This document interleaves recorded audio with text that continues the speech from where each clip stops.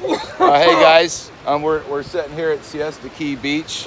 And you guys said you're from Jersey, right? Yep. Came down to watch the sunset, and I couldn't help but to see a bunch of kids coughing really bad, and noticed that you guys have got towels on and different things like that. And I asked these guys if they had been swimming in the actual water, and they said, yeah.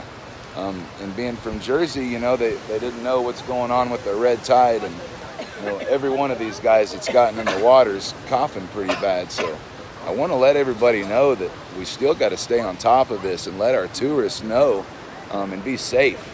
Trust me, these guys weren't mad when I told them to stay out of the water. You're going to get sick. They're grateful to hear some advice like that.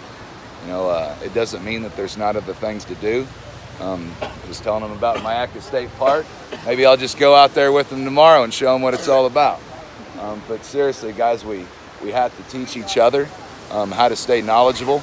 You know, and like I was talking with these guys, that's a common symptom, is having that cough.